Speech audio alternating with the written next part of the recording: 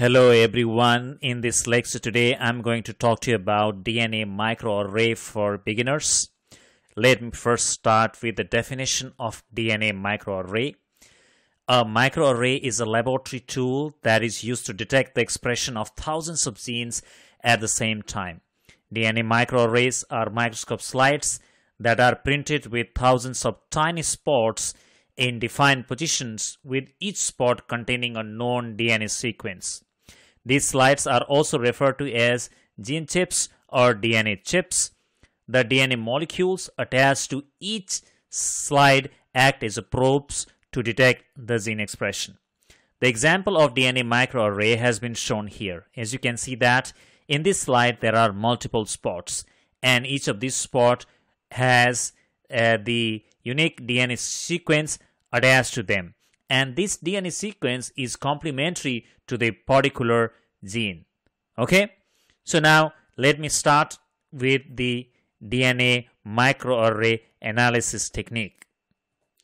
So in any kind of DNA microarray analysis experiments, we will have two kinds of sample, one control sample and the other one disease or treatment sample. As an example here, the disease sample has been taken as cancerous sample. So from both of these sample, first RNA will be isolated. So RNA from control sample has been called here RNA1, and RNA from cancerous sample has been called here RNA2. After the isolation of RNA, cDNA is synthesized. The cDNA from RNA1 has been called here cDNA1, and cDNA from RNA2 has been called here cDNA2. After the synthesis of cDNA, these cDNAs are labeled with different fluorescent dyes. As an example, cDNA from control sample has been labeled with green fluorescent dye, whereas cDNA from cancer sample has been labeled with red fluorescent dye. Noteworthy to mention, it is very important to label these two different kinds of cDNAs with different fluorescent dyes. After the labeling of the cDNAs, these cDNAs are mixed and they are subjected to hybridization in the DNA microarray slide. So basically, after mixing, the sample is put on the slide and then hybridization will occur. So what is hybridization? Hybridization is the binding of the cDNA to these different spots containing the complementary sequence in the glass slide. So binding of the cDNA to its complementary sequence in these DNA microarray slide, that is called hybridization. Not all the spots, the sequence present in not all the spots will have complementary sequence from the mix. So therefore, not all the spots will have bound cDNA. Some spots will have bound cDNA, and in some of the spots there will be unbound cDNA, because that cDNA does not have its complementary sequence in that particular spot. So the unbound cDNA will be removed by washing, whereas washing does not remove the cDNA that has been bound to its complementary sequence present in the particular spot. Okay, so after washing, then the slide will be scanned in the DNA microarray slide scanner. After scanning, we will have the results. So now let me explain to you what is the meaning of these results. As you can see that some of the spots are appearing red, some are appearing yellow, some are appearing green, while some spots are without any color. And in addition, the intensity of the color also varies between different spots, even though not shown here. So what does this mean? So what is the meaning of these different colors present in this glass slide, this DNA microarray slide? So let's first take an example of no color. So what does it mean? So let's say that this particular spot has the sequence complementary to gene A. So if there is no color, which means that neither the cDNA from a control sample nor the cDNA from cancerous sample get bound to this, because after washing everything was removed, therefore there is no color. So no colored, no labeled cDNA was bound to the complementary sequence present in this spot, and this spot has the complementary sequence, DNA complementary sequence attached to it for the gene, let's say that A. And for this spot, let's say that the sequence is specific for gene B, for this spot gene C, and for this gene D. So if there is no color, so what does this mean?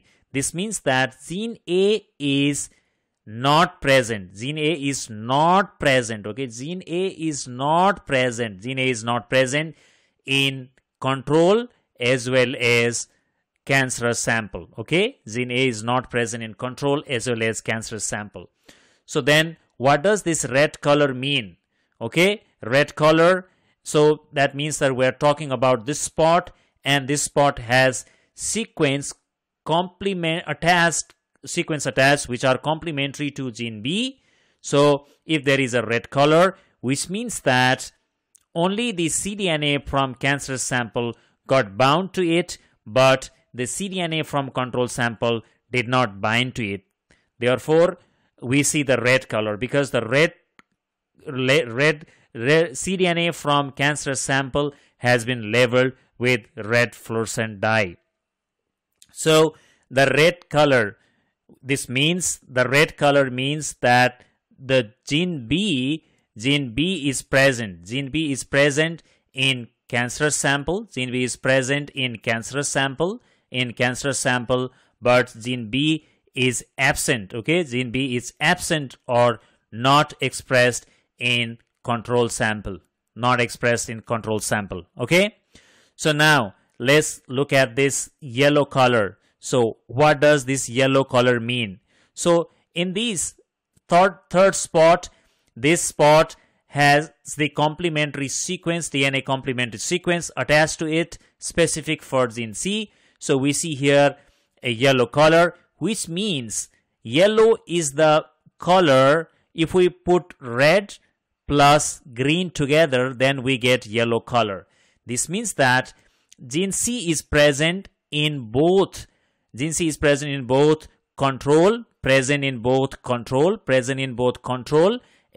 as cancer sample. Control as well as cancer sample. So therefore we see yellow color, because this cDNA from cancer sample binds to this place, this spot, and also cDNA from control sample also binds to this spot. Therefore both the colors are mixed, yellow and green. So which means that gene C is present. Okay, which means that gene C is present. Gene C is present in both control as well as cancerous sample. Okay, gene C, because this spot has sequence complementary to gene C, and in this spot both the cDNA is bind, both the fluorescently labeled cDNA is bind, which means that gene C is present in both control as well as cancer sample. Now let's look at this green spot. So green spot, so what does this mean? So this is the spot corresponding to green spot here. So that means that this spot has the sequence complementary to gene D. If so, you see that here we see the green color, and the green color is coming from the control cDNA. So this means that only the cDNA from the control sample bound to this spot, but not the cDNA from the cancerous sample. Hence, which means that gene D is present. Gene G is present or expressed in gene D is expressed in control sample, but not in cancerous sample. Okay. So even though I did not show here, the intensity of the color will indicate the expression level of particular gene